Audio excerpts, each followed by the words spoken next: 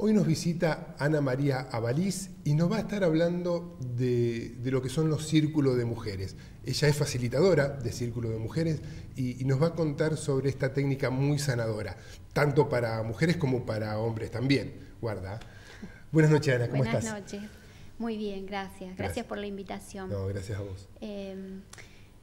¿Qué son estos? ¿Qué son los círculos? Los círculos de mujeres. Bien. ¿Es un círculo muy cerrado?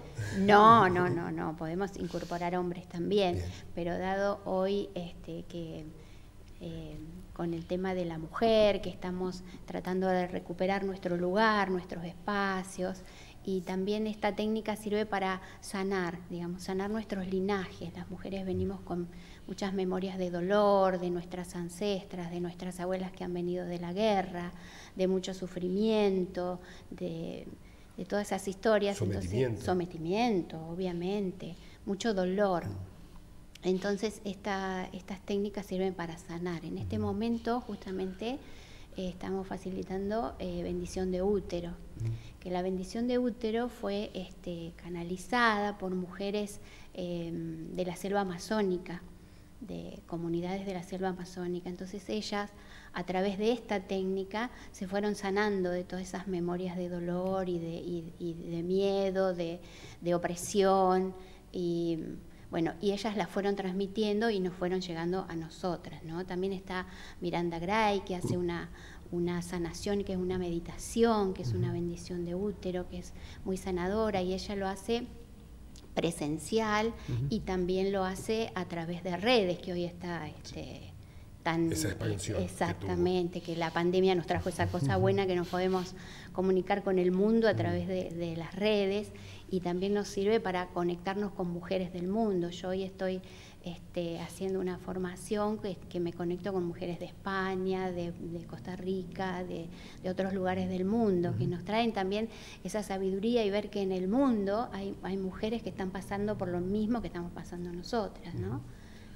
¿En qué consiste la bendición, esta sanación de útero? Esta sanación, bueno, se hace un círculo donde se charla, nos contamos las mujeres, los procesos de cada una, y esa sanación se baja, es un ritual que se baja al útero y desde mi útero se transmite a la otra mujer. Después esa mujer a su vez lo puede transmitir a su círculo, a sus seres más cercanos, a sus mujeres, a las mujeres de su clan. Es recuperar nuestro clan, nuestra tribu, que antes, en la antigüedad, las mujeres se reunían, iban al bosque y cuando había algún tema para tratar, ellas lo trataban en círculo, buscando soluciones, ¿no? Claro. Y eso como que había mucho poder en las mujeres, entonces no convenía, claro. Ese poder no convenía. Claro, entonces generó miedo claro, en el hombre, ¿no? En el machismo. Claro. Entonces, en lugar de integrar el saber de la mujer o la percepción de la mujer, la fueron cercenando. Entonces nos fueron oprimiendo. Y vino el patriarcado, ¿no? Y era la bruja. Y era la bruja. Entonces había que quemarla en la hoguera por todo su poder. Dios mío, ¿qué nos iba a hacer la bruja? ¿Y era mala la bruja? No, las brujas no somos malas. No. No somos, o sea, yo me incorporo, soy una bruja, sí, realmente, es que es así. Tenemos que recuperar eso, ese saber nuestro que tenemos ahí, que está guardadito y está muy oprimido, y con todas estas técnicas de sanación lo vamos recuperando, ¿no? Va volviendo a esta luz que estamos ahora. Y es importante, ¿no? Hoy en día sanar eso, nuestros ancestros, lo que vivieron. Sí, sanar nuestros linajes. Yo hablo del linaje materno porque por ahí hoy es lo que estoy facilitando. También ceremonia del hilo rojo, que nos une a través de la sangre menstrual, nos une a las mujeres, ¿no? Con nuestros linajes, nuestro círculo más cercano, y a su vez con las mujeres del mundo. Estamos unidas a través de un hilo rojo de la vida. Y eso es importante integrar, pero también integrar la energía masculina, porque todos tenemos, sí, tanto hombre como mujer. ¿El hombre también puede participar de estos ritos de sanación? Sí, puede participar, sí. Sobre todo el de bendición de útero, sí puede participar, porque el hombre se convierte en guardián del útero de la mujer.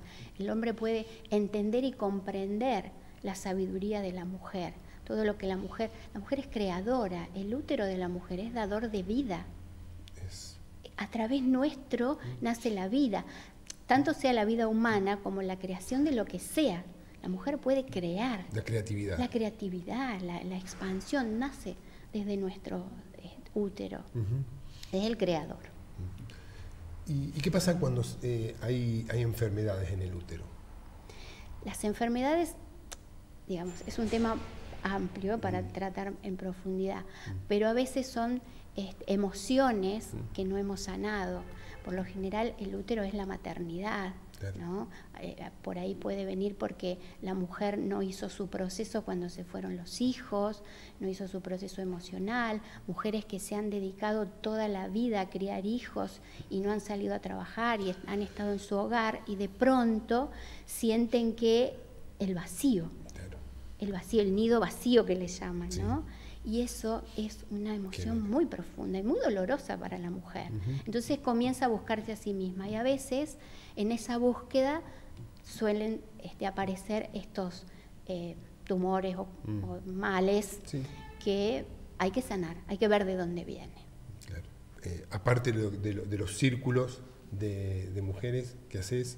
Reiki, soy profe de yoga también, sí. Tengo un grupo de mujeres que doy clase hace varios años. Y bueno, el yoga también es una disciplina, como estuvimos hablando en otra oportunidad, sí, que es un modo de vida, ¿no? Que uno integra, no es solamente el asana que uno hace, claro, sino que es una manera de vivir, lo incorporás a tu vida diaria. ¿Cómo comenzás a transitar vos esto? ¿Cómo es tu experiencia? Mi camino es largo, digamos, largo y de mucho aprendizaje. Yo empecé hace más de 30 años, con lo que primero que comencé, fíjate vos, fue con el método Silva, que habrás escuchado nombrar. Sí. Bueno, que era una técnica de memoria, sí. Sí. El método Silva creo que era algo para la memoria. Sí, para la memoria y te enseñaban como a meditar, que en ese momento no se le llamaba meditar, era una técnica de concentración. Bien. Y ahí tuve una experiencia interesante en ese momento, ¿no? Y bueno, después fue pasando la vida y en un momento viajé a la India porque ya era profe de yoga, había comenzado en el yoga como alumna, después en un momento me hizo un clic para decir, bueno, ¿y por qué no un profesorado? Vine a Camino Tuerto a hacer un profesorado con Karina Villa y Beatriz Hassan.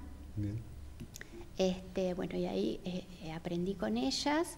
Después mi hija se fue a vivir a la India y hice un mes de experiencia en la India, donde ahí digo, bueno, es como que uno no necesita irse para encontrarse, pero bueno, a mí me surgió esto. Sí, Dios tuvo la posibilidad. Y tuve la posibilidad de conocer esa cultura, ¿no? Y India me recibió así como con un cachetazo. ¿Ah, sí? Sí. Llegué, por ejemplo, mi primera experiencia para el desapego fue llegar y no tener mis valijas, con lo puesto. Así llegué a la India. Wow. Y bajarme, no hablo inglés. No estaba, claro. No hablo inglés. En el avión había conocido a 2 personas que me ayudaron a hacer la denuncia. Bueno, Dios te pone siempre en el camino la ayuda, ¿no? Si bien está el contratiempo, está la ayuda. Me ayudaron a hacer la denuncia, me encontré con mi hija después y salí a hacer un recorrido, bueno, y ahí empecé con mi experiencia interna, ¿no? De el despojo de no tener más que lo opuesto. Después hacer un recorrido, bueno, conocer el Taj Mahal fue el regalo de Dios. Claro. Porque fue así como majestuoso. Sí. Y después, bueno, conocer esa cultura. ¿Y esa experiencia ahí en el Taj Mahal? En el Taj Mahal eso fue deslumbrante, digamos. Tuve una experiencia más profunda, pero la del Taj Mahal fue deslumbrante porque ver semejante belleza, semejante obra de amor que hizo un hombre para su esposa, que tardó 22 años en construir. Vos lo ves y decís, no puedo creer esta belleza. Es impecable, es digno de verse. Y que hoy todavía esté todavía. Que esté y que la gente vaya y que una vez al año, que es en el aniversario de la muerte de la esposa, lo abren al público y no cobran. Ese día pueden entrar todas las personas y no cobran. ¿Y vos justo estuviste ahí en ese momento? Fue el día antes. Fue el día anterior. Hasta eso, sí. Y después estuve en el ashram de Saibaba. Estuve ahí 3 noches, ahí en silencio, digamos, porque no hablo inglés. Claro. Entonces era silencio. Era silencio. Encima estaba leyendo, que las mujeres que lo han leído van a saber de qué les hablo, Mujeres que corren con lobos. Ajá. Estaba leyendo ese libro y haciendo mi introspección, así que imagínate, fue llanto, fue dolor, fue bueno, un transitar. Muy fuerte. Fue una renovación. Cuando volví a la Argentina fue una renovación. Y también un llegar a mi país y decir, wow, amo mi país. Con sus defectos y con sus virtudes, pero amo mi país. Una reafirmación. Una reafirmación de donde eso, uno quiere estar. Sí, de mi raíz, digamos, de mi eso raíz. Es importante. Sí. Y fue una renovación completa, hasta de ropero. Hasta de ropero. Porque hubo que comprar todo de nuevo. Sí, tuve que comprar, recuperar. Ahí traje, bueno, ropa de allá, algo de allá. Sí, bien. Sí. Después también estuve en Dharamsala, en el templo del Dalai Lama, está en plena montaña. Ahí también estuve 4 días a puro silencio. ¿Qué se logra en esos días a puro silencio? Y escucharse. ¿Cuál es la experiencia? Escucharse a uno mismo, que no es una tarea fácil escucharse a uno mismo. Y uno por ahí se evade, ¿no? Por eso yo me evadía. Y nos aturdimos. Nos aturdimos con el ruido, o tengo este ratito, no, miro tele, o con las redes, o me entretengo con el silencio puro y escucharme. Eso fue wow, decir, esta soy, aquí estoy, con mis virtudes y mis defectos, con mis luces y mis sombras. Eso fue también un gran aprendizaje, el estar ahí conmigo. La montaña, tenía el Himalaya, mi hija me había hecho toda la coordinación para estar en un lugar que me quedara a 3 cuadras del templo, que iba cada rato, y también tuve otro regalo que pesqué el cumpleaños del Dalai Lama. Creo que es el 6 de julio, el cumpleaños del Dalai Lama, y yo estaba ahí en el templo, que le hacen una fiesta. Él no estaba en ese momento, pero sí, la fiesta en su honor es tremenda, con mucho canto, mucha alegría. ¿Y con Sai Baba sí estuviste? No, ya había muerto Sai Baba. Yo fui en el 2014. Estaba ahí su silla y todos sus rituales, eso los hice todo. Bien. Todo, sí. Bueno, y en tu regreso, entonces, empezar... Bueno, en mi regreso es como que decir, bueno, me sigo buscando, o sea, seguí buscándome a mí misma, seguí encontrando camino, seguí a maestros, siempre hay gurú que a uno le hace el clic o le toca, ¿no?, la varita mágica. Y bueno, y comencé a verme a mí misma y a incorporar esas luces y esas sombras que yo soy, las que tengo, ¿no? En mí esto bueno y esto no tanto. Bueno, lo acepto, lo traigo, lo vivo, lo transito, mis miedos, mis angustias, mis inseguridades, todas esas vivencias que vamos teniendo. Y después también comencé en cada cosa a recoger semillas, ¿no? Pues decís, bueno, esto me trajo esta semillita, la guardo, esto me trajo esta semillita, la guardo. Bueno, y hoy estoy entregando un poco de esas semillas que recibí en su momento, con estos círculos, con estas sanaciones, con estos aprendizajes. ¿El Reiki dónde lo encontraste? ¿También antes? El Reiki fue un poco antes de ir. El Reiki lo encontré de la mano de mi maestra de yoga, de Firmat, que comenzamos, no sé si escuchaste alguna vez nombrar a Luis Mattiusi. Bueno, Luis Mattiusi fue el que trajo el Reiki a Firmat, digamos, como que él fue el que nos inició a los firmatenses, a la mayoría, en eso, en esa iniciación. Pero después busqué otros maestros. Luis fue el que puso la semillita, y después la inquietud, el primer inicio, el principio, y después busqué maestros en Rosario, y ahí terminé mi maestría en Rosario, sí. ¿Y cómo ves este momento, esta era de expansión que estamos teniendo? Porque cuando vos comenzaste era también, ¿no?, cosas que no muy común, era cosa rara. No, era raro, no podíamos hablar con todo el mundo de esto. Era como que éramos los raros, claro, los que estábamos haciendo estas cosas. Hoy veo expansión. Hoy ves expansión. Sí, hoy las personas están con más apertura, hay más conciencia, hay más ganas de conocerse, de autoconocimiento, hay más ganas de estar en salud, hay más ganas de recuperar a la tierra. Veo esa amplitud en las personas, en la mayoría, creo. Todavía hay gente que no, pero bueno. Sí, Siempre hay, siempre va a estar, ¿no? El disidente, quien busca otro camino y también está es bien, válido está y bien igual, respetable. sí, está bien igual, está perfecto. Cada uno hace a su modo, cada uno tiene su tiempo, su camino, porque cuando yo empecé con todo esto, mi compañero por ahí no te acompañaba. No me acompañaba. Pero era su proceso, era su camino. Hoy está como entendiendo, abriendo aceptando un poco. Pero bueno, eso es así. Y esa es la gran diferencia con lo que antes, o sea, antes la espiritualidad estaba regida por las religiones. Claro. Y la religión... puede o no ser espiritual, digamos. Pero aparte... no sé si en un momento, sobre todo, no se respetó con la Inquisición que hablábamos hoy con las brujas, no se respetó quien hiciera distinto, quien empezara distinto. Claro, antes no se respetaba eso. Hoy, con esta apertura que yo veo, hay más respeto. También hay gente que no, que tiene su estructura y no. Pero bueno, hay más aceptación. Digamos, creo que pasa por la aceptación de cada uno, por lo que cada uno siente en cada momento, por lo donde... digamos, en qué proceso está cada persona.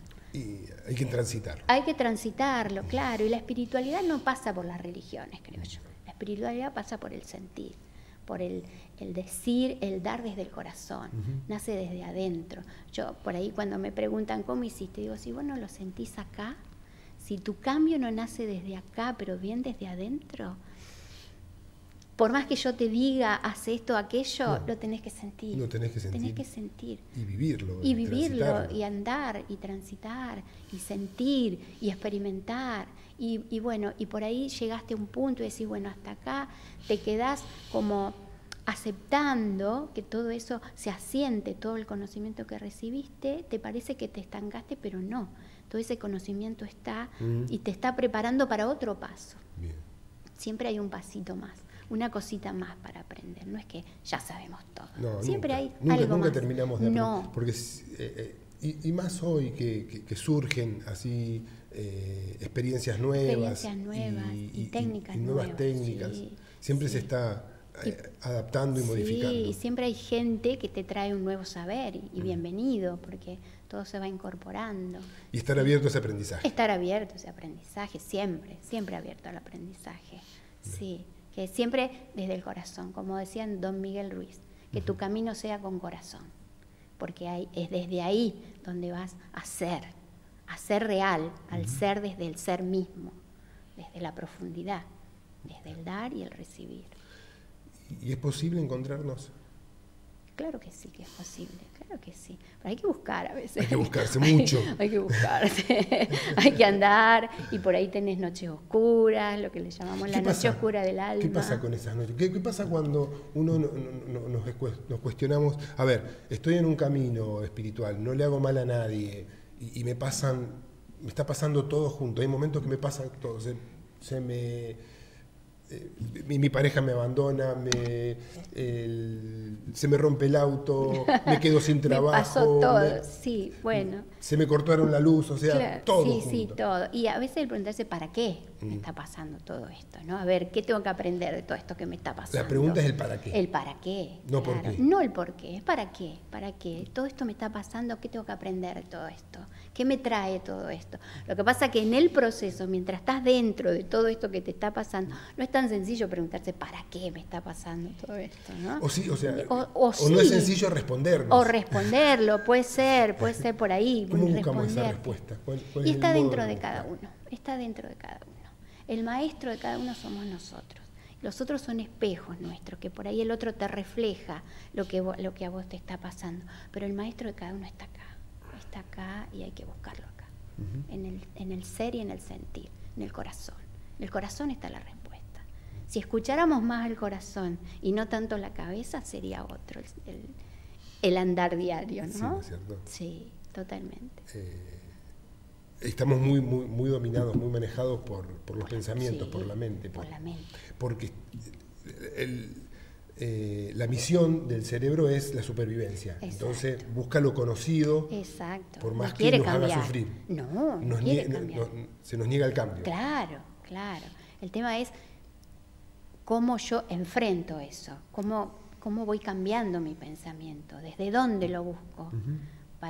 Hay muchas técnicas, biodecodificación, constelaciones familiares, hay que buscar, claro. ¿Cuál le resuena a cada uno? Claro, por ahí hay que probar muchas. Yo probé todo, probé biodecodificación, probé constelaciones, terapias alternativas, terapia tradicional, todo. Hay que buscar para hacer, para llegar acá, al corazón, el corazón de uno. ¿Y en qué momento decidiste hacer tu capacitación para ayudar también al otro? Llega un momento que uno, vos hiciste, probaste todo, claro, y dijiste, bueno, ahora voy a entregar. Por eso te decía que fui juntando semillas.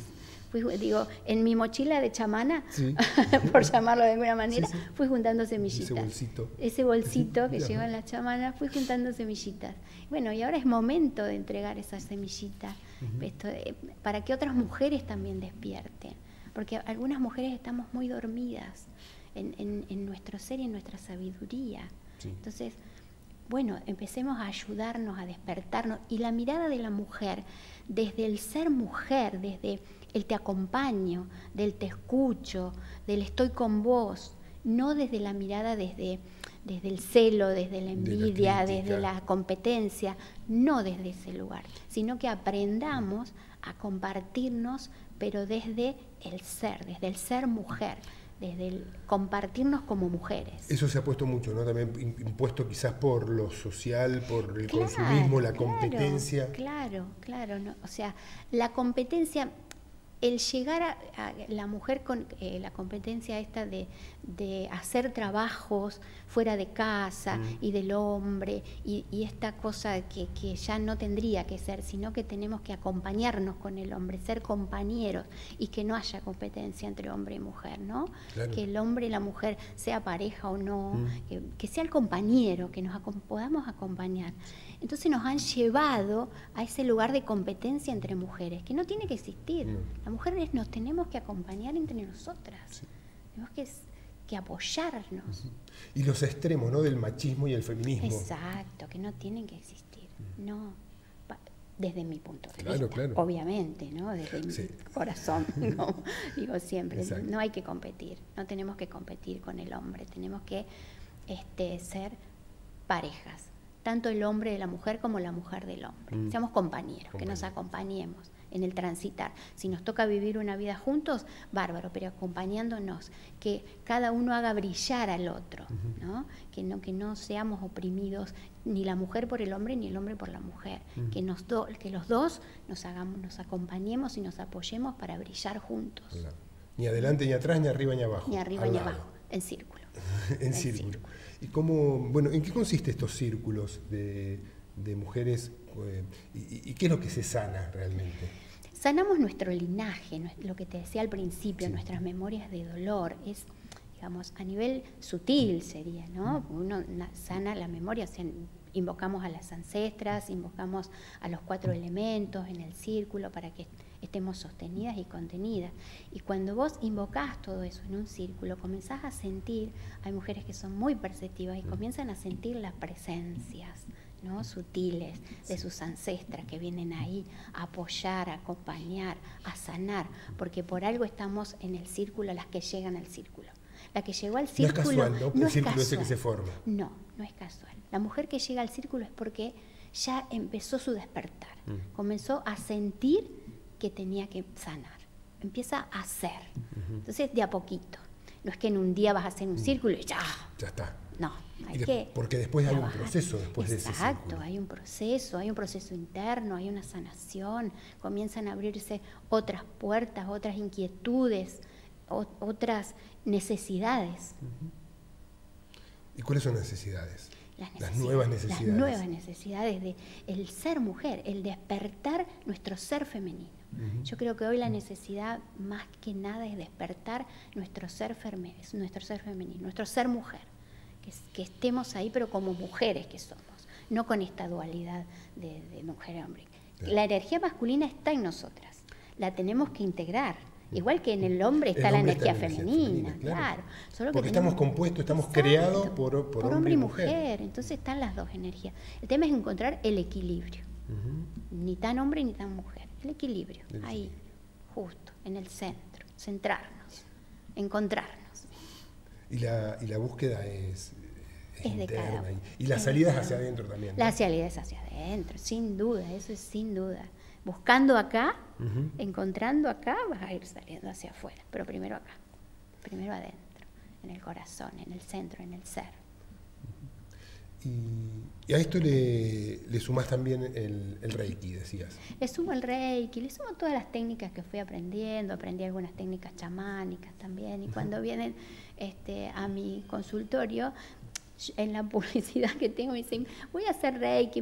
Sí, perfecto, venía a hacerte Reiki, pero en el momento en que estás ahí, es como que te van guiando a ver qué necesita esa persona en ese momento. A lo mejor un día necesito un Reiki, otro día necesito otra sanación, o códigos solares, que también hago códigos solares. O sea, hay muchas técnicas que cuando la persona está ahí es como que te llega la información de qué necesita en ese momento. Y ahí vas y ahí voy ajustando, limpiando, acomodando lo que surge, ¿no? Lo que uno puede ayudar y apoyar al otro, ¿no? También, es un camino. ¿También haces consultas online o solamente estás haciendo Todavía no presencial? incorporar, solo presencial. Solo presencial. Sí, es como que a mí me gusta el contacto, sí, ¿no? El que la persona esté, que podamos hablar de tú a tú. Exacto. Y no el online, que bueno, en su momento llegará, quizás, no lo sé. Pero hoy estoy, ¿te sentís más cómoda? Me siento más con cómoda con lo presencial. Sí, sí. Es que es la manera de llegar al otro, ¿no? Puedo sentir tu energía, puedo charlar con vos, mirarte a los ojos, a ver qué me dicen tus ojos. Entonces, bueno, es otra la temática. Y la energía que se siente, más allá de que la energía viaja, ¿no?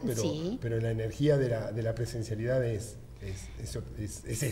Sentirla. Es sentirla. Y uno, a ver, yo cuando van llegando las personas, trabajando con energías, cada vez te vas haciendo más perceptivo, entonces te das cuenta cuando la persona viene con una energía muy pesada, o cuando está mejor, o cómo llega y cómo se va, todo eso lo vas viendo en el transcurso. En el transcurso de la consulta. Sí. Muchísimas gracias. A vos. ¿Cómo se puede contactar la gente con vos? Que te sigan tus redes también. Sí, están en mis redes sociales.